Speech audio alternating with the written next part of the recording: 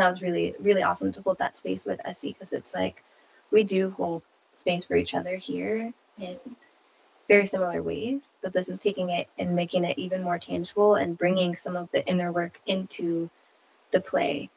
And watching these subs before going into the scene, during and after, it's like different men. Goosebumps. The glow, the ground, the clarity, like their eyes shine different and their skin glows different and their words have more ground, and like that's good stuff.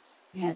I think that we were able to bring that aspect into pretty much all the scenes. I think in a sense there was that work being done, and that really kind of just reinforced of like the reason why I decided to kind of go down this route is like more than just the play or the fun, but to really be able to pass along the gifts that we've accumulated and really support those on their path to becoming who they want to be.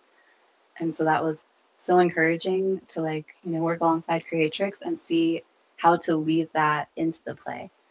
And yeah, super inspiring, super motivating to keep going forward.